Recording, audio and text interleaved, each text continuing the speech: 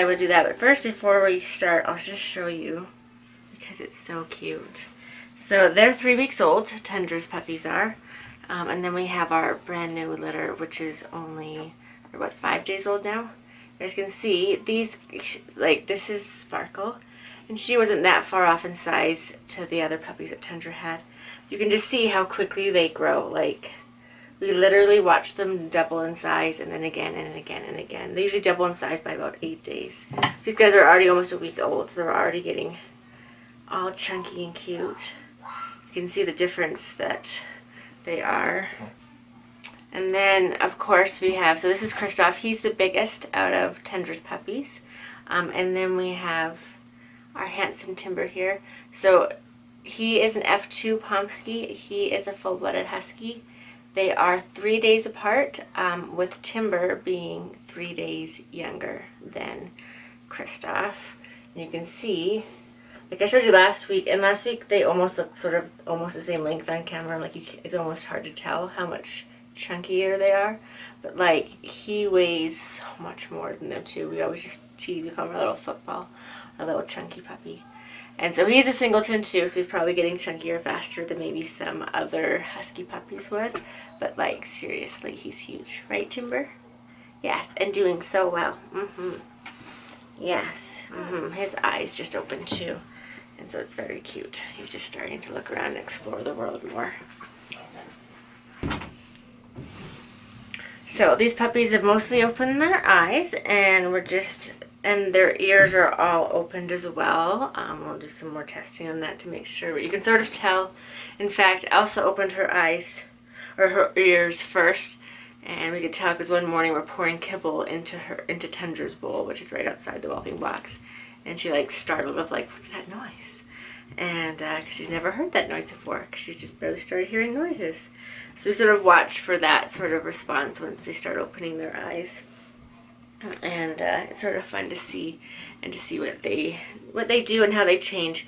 So Elsa was the firstborn, and she is like this, I don't know, it's hard to describe sort of their coloring, but she's sort of a mix between, you know, Tundra and this dark color. I guess it should look a lot like Arrow. So, and I even debated it with like other breeders, and like some are like, oh, I'd call him Wolf Gray, or some would say I'd call him like Sable, sort of like a tan and black sort of color. Or some that say that I would just call him, you know, black and white with you know, some tan on him. So I don't know what color you want to call it, but the point being is Elsa will look a lot like so many puppies that we've had, but Arrow's one that we have here, that lives here, that we have. And she is very pretty. She's got her cute little mask. We love her, yes. Elsa's probably the most outgoing puppy in the litter that we found. She, my daughter will come and sit in the whelping box, you know, numerous times a day. And Elsa was the first to come over and crawl up and get into her lap all by herself. And because she's like, oh, I want snuggles. And she's very excited and comes over to us when we come in for attention. We've started putting more new things in their whelping box now. They can see and hear. We give them things. So we bring Timber in a few times a day. Timber, being a singleton puppy, he doesn't have the same socialization as a singleton as you do in having litter mates. And they learn and they interact. 3 weeks old, you can tell that they recognize their siblings and there's interaction there. You can tell they recognize each other because they start chewing on each other and playing with each other. So we bring Timber in so he can have that too. And so they just treat him like he's one of their siblings, and they chew on him, and you know, and he'll try to fall asleep on top of the puppies, like Anna, and she'll get up and walk away because she's like, you're too big to sleep on top of me. And it's sort of cute to watch them all together, and Tundra is fine with them. Him being in here, as long as he doesn't try to nurse, then she's like, nope, sorry buddy. We tease it. He weighs as much as Tundra. He does not yet, but he will soon. But he gets to come in here, so that's one thing they get that's sort of new. But also we put in different toys and different things that make sounds, like toys that crinkle versus, you know, I don't know, toys that are more plasticky, different sort of things. And so they get to explore and to see and to interact with new things. And then in a week from now, we'll start bringing them down to the main level. Especially, hopefully, it'll have warmed up because it's like minus 35 today. And so even though our main level is much warmer than that, it's still a little bit cold with the doggy door open. So Elsa was born first, and then Kristoff, and he is just a black and white little guy. So, and he looks just like a little husky. We tease that we're like, did Icy get in here and help with these puppies? Because he looks like Icy or Stormy, which are our black and white huskies. Yes. If it wasn't for your size, you would just think you were a little husky, huh? We love his little markings, and he's very cute and fun. He's sort of like, I don't know, I was sort of talking about, there's sort of like the puppies that are, you know, a little bit more reserved in a litter. There's puppies a little bit more outgoing, and then there's sort of what we call middle of the road puppies, which in lots of ways are the best ones. We breed for temperament, so they all have great temperaments. None of them are really, you know, we don't having any really shy puppies or really, you know, aggressive or impulsive puppies that are just crazy.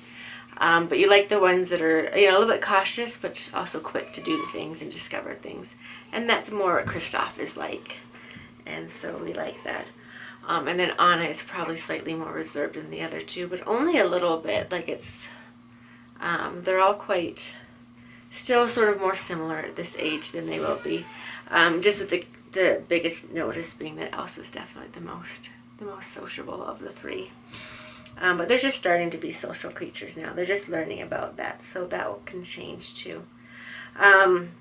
Kristoff is the biggest in the litter, and he's charting to be, my guess, is about 15 pounds. So and Elsa and Anna are very close in size, and both charting to be about between 10 and 12 is what I'm thinking, with Elsa being a little bit bigger than Anna. So, but yes, he's very handsome. He wears a green collar. Good luck seeing it. These guys are fluffy. Maverick has got the fluffiest, densest coat ever. We love it. It's like so plush and thick. Like it's like a stuffed animal, my kids say. And then of course Miss Anna was born last. Anna started opening her eyes first, and so she had her eyes open first, didn't you?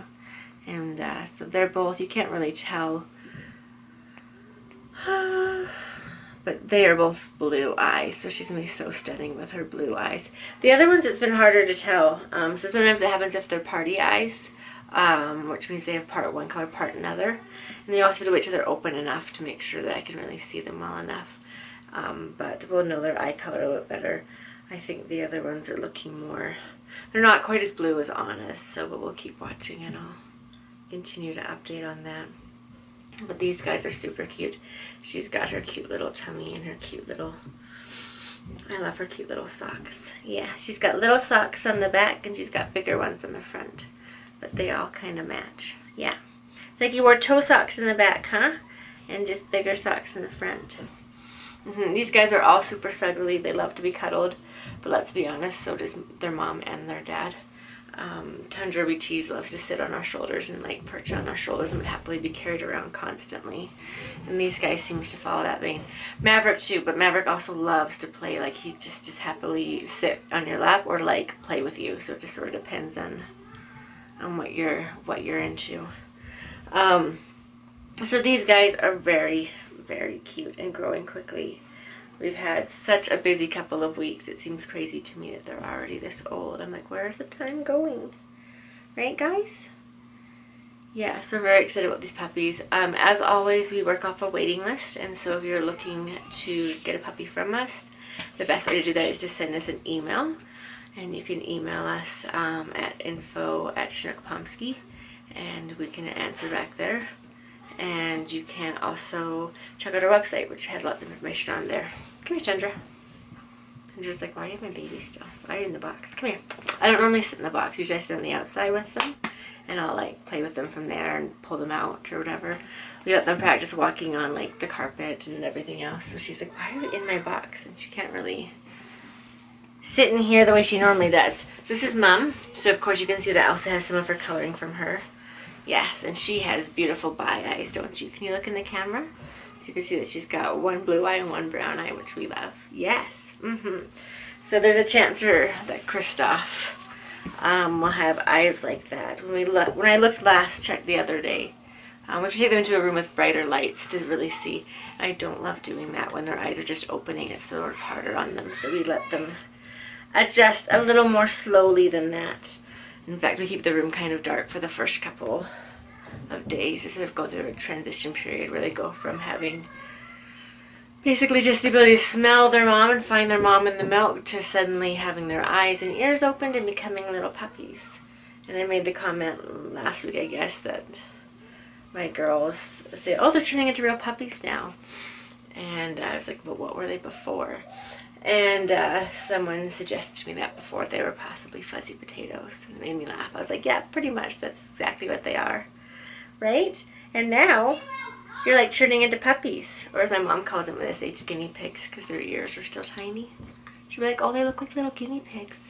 And then she says they look like little bears, and then eventually puppies by the time they go home. But they certainly are acting more like puppies. It's fun to watch them and listen to them. They start making noise at this point because they can hear themselves.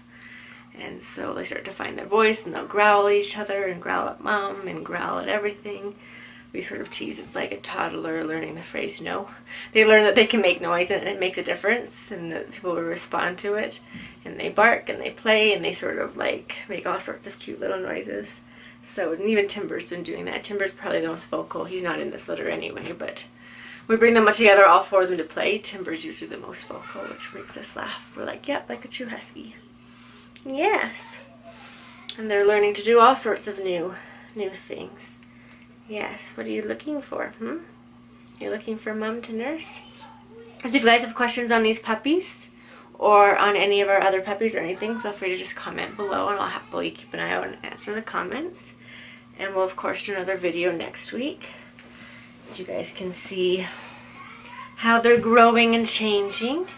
Yeah. We love watching them. I love once they get to this age. It's so fun having me watch, like for us to watch them interact together. Yes. You guys can see how cute they are. I just want to carry them around. In fact, the other day I was being grumpy and I was just being a little frustrated. My kids weren't listening all that great and things were not going super well at that moment. And my youngest brought me a puppy and she's like, here mom, just cuddle a puppy, you'll feel better. Which made me laugh, and I thought, yep, that's certainly true. And careful, Tundra. And certainly something that she likes to do. Right? There's nothing better than puppy therapy. Are you going to eat your sister? Yes, that's how you know they recognize each other. Yep. Are you going to eat her?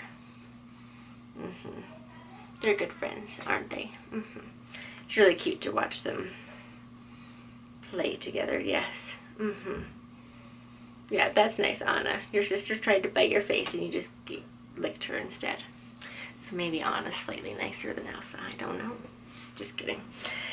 2 seconds later, Anna tried to bite Elsa's face. So it's just what puppies do.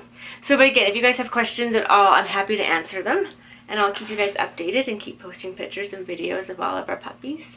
And you can watch, because in a couple of days, I will do the update on our newest litter, our black tie litter. Because they'll be 1 week old, and you guys can see what they're all like, right? That's right.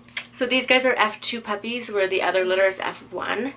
And that just means generations. So the mom and dad to this litter are both F2 Pomskies, or mom and dad to this litter are both Pomskies.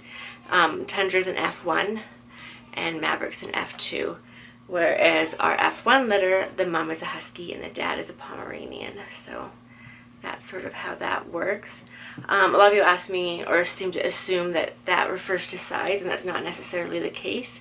For example, those who've watched for a while, a Disney dog litter that went home a couple of months ago, they're also F2s like these guys, and the smallest puppy in that litter was charting to be 17 pounds, where the biggest puppy in this litter is charting to be like 14, 15 pounds.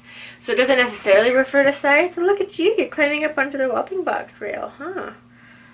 Yes, you are, little girl. That was Anna doing that. So it doesn't necessarily refer to size, it just refers to generations and how far they are from the parent stock, which in this case would be a Siberian Husky and a Pomeranian. So hopefully as you go down, you're breeding for the more desirable traits. And so it can be more predictable in terms of size and lots of things, but it doesn't mean necessarily smaller, because for our Disney dogs, both mom and dad are about 30 pounds. One's 28 and one's 30. And so they are, all the puppies were, you know, there's less of a large size range. So it was, you know, a smaller size range, but still bigger puppies. Whereas these ones, same thing, mom and dad are smaller size range. They're both within 2 pounds of each other, but smaller puppies.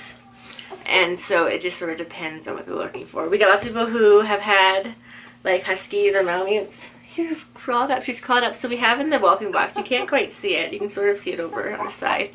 It's called a pig rail. What it really refers to is the place the puppies can crawl under and mom won't lay on them and squish them. This is an issue in some breeds. Some breeds are not very attentive to their puppies, or if they have a huge litter. Imagine being like, I don't know, however size and having 12 puppies in the litter box and trying not to squish one.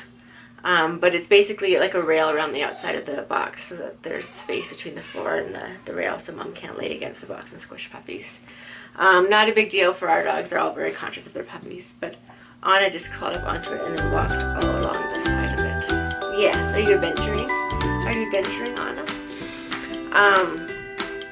But yeah, so we're excited to sort of see how these guys turn out. And it's fun for us that we're going to be raising puppies that are all, we have an F1 litter, an F2 litter,